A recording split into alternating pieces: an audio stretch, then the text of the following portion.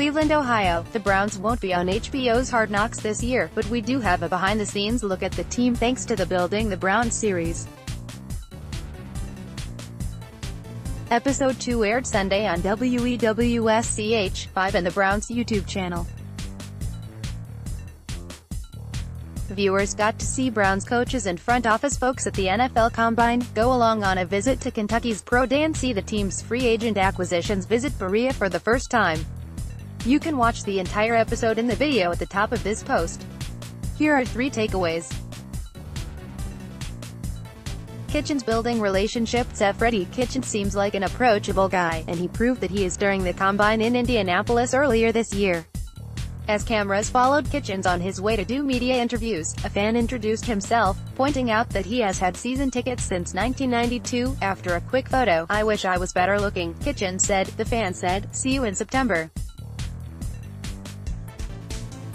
I'll be in section 102 if you need me. I'll be down there on the field if you need me," Kitchens said. "We're in it together, right? You better believe it." As Kitchens continued his walk to the media room, he explained how interactions like that are part of the job. "This is the relationship business from the top down," he said.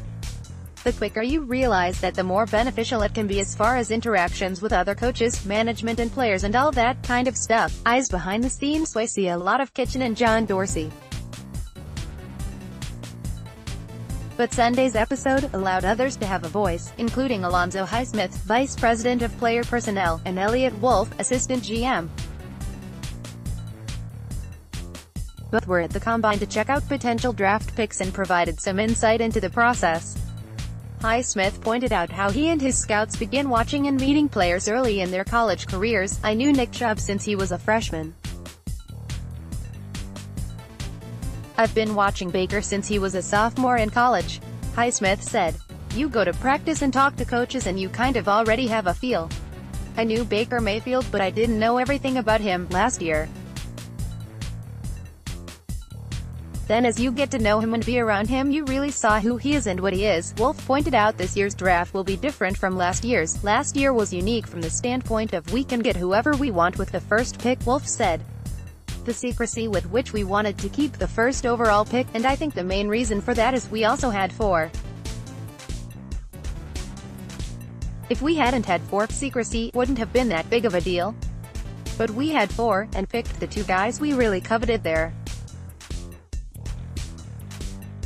This year there's just more unknown." Sharp-dressed man cameras caught the Browns' 2019 free agent signees arriving in Berea for the first time. The group included Sheldon Richardson, Demetrius Harris, Adarius Taylor and Eric Cush. While Richardson, Harris and Taylor were dressed casual, Cush was in a brown suit.